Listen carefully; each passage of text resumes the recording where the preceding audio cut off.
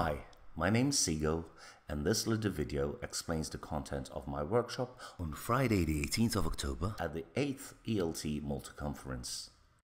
Well, some of you might remember mastering the art of masking out words and phrases we want to hide from our students on their photocopied handouts, or updating the handout with more up-to-date pictures using state-of-the-art scissors, glue, and glossy magazines.